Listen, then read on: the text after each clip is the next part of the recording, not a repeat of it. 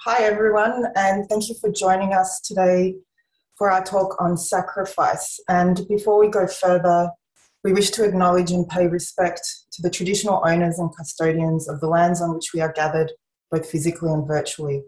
The University of Melbourne campuses are situated on the lands of the Wurundjeri and Boonwurrung peoples, the Dja Dja Wurrung people, the Yorta Yorta Nation, and the Wadda Wurrung people. Sovereignty has never been ceded. We acknowledge and pay our respects to all elders past, present and emerging, and we extend that respect to all Aboriginal, Torres Strait Islander, Māori and other First Nations peoples with us today. Elena, Vella, Daniel Williams and I are presenting about our sacrifice research, a collaboration guided by archaeology, robotics and theatre with the aim of engaging the public in an immersive performance art experience.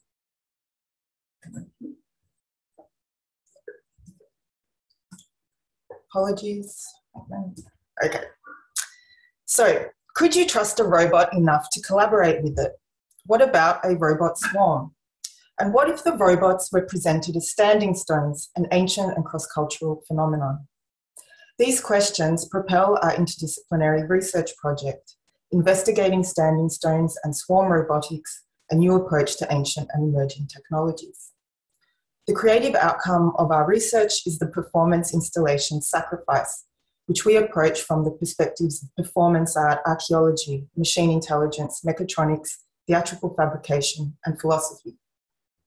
Sacrifice invites members of the public to join a swarm of autonomous robot vehicles, each transformed into a significant ancient standing stone from cultural sites around the world. Participants will become actors in a performance where the relationships between the past and present, ancient and modern, material and technological, historical and fictional, sacred and profane will be blurred. Each stone comprises a replica standing stone costume and an omni-rover, a robot specifically designed and created for this project, with each stone acting autonomously within the assembled stone family. On the slide here, you can see the University of Melbourne Sacrifice Research Team.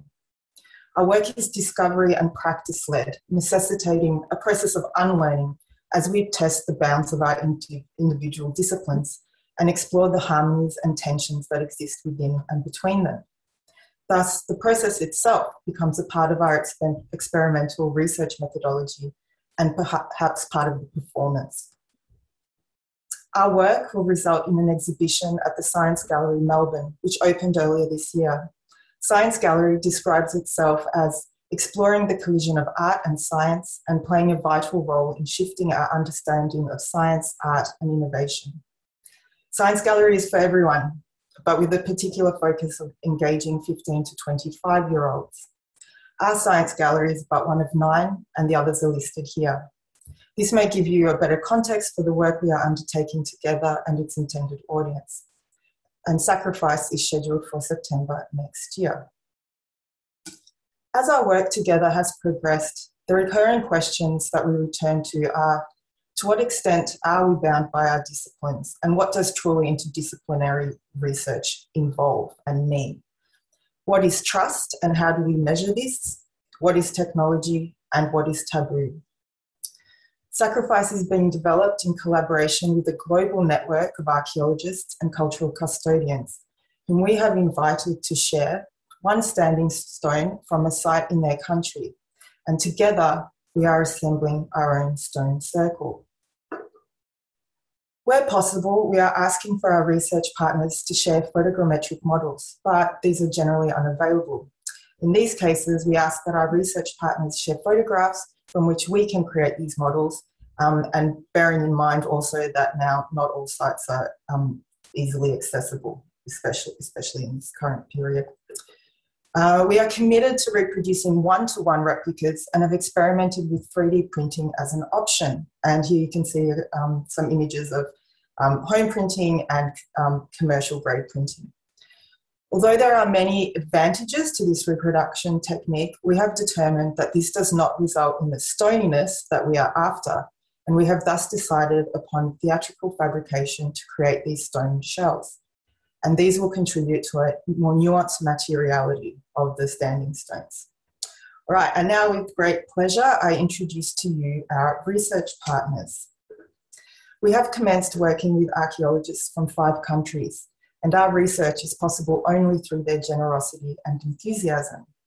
They are Dr. Hussein Sise from Gambia, Dr. Francisco Corrales and colleagues from Costa Rica, Dr. Agnese Kukela from Latvia, but we are working on Polish stones together, Professor Yusuf Bokbot and Hamza Benatia from Morocco, and Professor Dr. Tsagan Turbat from Mongolia.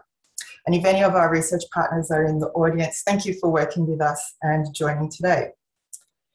We are at present following up on other leads overseas, but our next and most important focus is approaching communities across Australia to see whether they would like to work with us. And something of particular importance is not just that this data is kind of shared to us in this one-way direction, but we are looking to collaborate on various outputs. So for example, an exhibition catalogue, storyboards, publication, and we're looking perhaps to organise a colloquium as well. We have conducted preliminary meetings with our colleagues about these sites, and each conversation reveals much, not just about the archaeology, but the politics and history of each region, the archaeological traditions of these and neighbouring countries, the academic viewpoints of contemporary archaeologists working with these materials, and sometimes the ways in which modern communities engage with these sites and these stones. For example, we have learnt that the Gambian stones bring comfort even today and are embraced and understood to emanate warmth. And in Costa Rica, the stones have been reclaimed as an act of decolonisation. The work on these cultural objects prompts many questions, such as, what does it mean to remove these stones from their contexts? Where is the line between celebration and appropriation? What narratives are formed in bringing these disparate stones together? And when is a stone not a stone? So now I hand over to Elena and Daniel, who will tell us more about the robotics component of our research. Thank you, Alex. We're now going to shift our focus to a newer technology, robots. Below us, you can see in this video, is a group of robots. These are designed and fabricated in our lab, working as a collective to achieve a common goal. This is known as a swarm of robots. Daniel and my research area is in robotics and automation, specifically focusing on swarm robotics. We take inspiration from natural phenomena, such as in these pictures, schools of fish or flocks of birds. And in the video example you see below, this is an example of herding. We often, these behaviours that we designed are called behaviour dynamics, and these enable the swarm to collaborate and achieve a specific goal. One key challenge in swarm robotics is how can humans and robots collaborate? A preliminary step in creating fruitful collaborations is understanding trust from the perspective of the human to the robotic swarm. So moving on to our next slide, why use swarms? What can they offer? Increasingly, we're seeing groups of robots used to automate repetitive tasks in industry, service, caregiving, hospitals, and in our case, interactive art is what we're focusing on. For future advancements, we imagine scenarios we will have humans and robots working alongside each other. We believe trust is pivotal to the advancement of robotic collaborations. And from a roboticist perspective, what we are looking to get out of this project and want to study is the necessary and sufficient conditions for successful interaction, people and robots in particular, with a focus on trust. We are using insights from psychology to inform the development and notions for a measurement of trust in this area. And we believe humans' relationships with stones can do the same. So thanks, Alex. We might jump one more slide. Beautiful. So this comes to our question, how does a human robotic swarm collectively and autonomously engage to complete a task in an artistic setting? The picture you see in the left is the exhibit that we will be holding, where a human is immersed with a group of stones. And on the right, this is how we represent the humans and the stones from an algorithmic perspective. We plan to use human relationships with the monolith as a starting point for exploration. The monoliths are innate, but they have had established stable relationship dynamics with humans within the host societies. As a stepping stone to trust-driven interactions with robotics swarms, consider, what if monoliths were imbued with movement? I will now pass on to Daniel to describe how we are conducting our trust experiment through this interactive work. Thank you, Elena. To reiterate, through this gallery installation, we'd like to study how people's trust evolves to accommodate the swarm of robotic agents. I'm sure that you've heard enough to form an idea of what this would mean, but you might have a few questions. First, what will the exhibition be like? As you can see here, the agents have a monolithic appearance informed by photogrammetry at our archaeological sites. But the movement will be driven by a ground-based robotic platform developed in-house at UMelb's Flight Lab. These robots' movements can be directed using classical control engineering algorithms. Secondly, how do we plan to study trust? We hope to capture the essence of visitors' interactions with the standing stones through a number of modalities. We can ask visitors explicitly about trust through surveys, but we also can have cameras installed in the gallery to gather more implicit indicators of trust, such as body movement and gaze tracking. We hope that we will be able to use the collected interaction data to learn a model of trust in the swarms for humans. In this way, we might eventually be able to train robotic swarms to interpret new human behaviors and recognize the implementation for humans' trust level. Next slide, Alex. So that's our direction for future research. We've already gotten started with a preliminary experiment looking at trust preferences in robot swarms.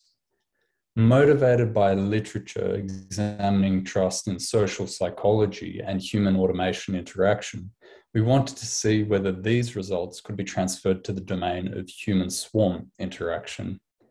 As you can see in these 4 images, we filmed the swarm executing different behaviors. We then showed different paired combinations of these to people in a survey. By simply asking which swarm the people would trust more, we could build up a set of trust preferences for the behaviors. To rewind a bit, before we can process the trust preferences, we need to assign each behavior a numerical label. We've used a semi-supervised learning model called Vella to take each video and translate it into a small set of numbers with which we can uniquely identify the swarm behavior. We then use a support vector classifier to figure out where a human's trust preferences lie relative to each behavior. This means that for a given person, we can figure out how a swarm can behave to gain the person's trust. This is a very exciting result, and we hope that subsequent experiments will lead us to understand how to craft better interactions between humans and robotic swarms. I'll now pass back to Aleks. Thanks, Daniel. And speaking of trust, this is a core component of the relationships that we are developing with our archaeological research partners. All digital stone models that we create will be returned to their places of origin. We are developing research data management plans and data governance frameworks in order to ensure appropriate and secure handling of these invaluable cultural materials in digital form. As mentioned, we are now looking to invite partners from within Australia, and it is crucially important to us that we are working in ways that support Indigenous data governance. I've included here the CARE principles, and there's a link to further information. And these provide a framework for retaining community control over Indigenous data. In creating a replica stone circle, an unnatural site, we as archaeologists are confronted with a number of significant provocations. On the one hand, these standing stones from around the world could be said to decenter Eurocentric discourses, or that they symbolise the multicultural society of Australia. But what happens when a stone is extracted from its context? What does it mean to bring these together in Australia with its colonial past? What does this type of aggregation reveal about the collection of cultural heritage materials? And what stories are we telling in bringing these stones together? So is this even archaeology? I think that's my greatest provocation for you today. So as we continue our work, we are interrogating our process, and these are themes that we are exploring through work with our archaeological research partners.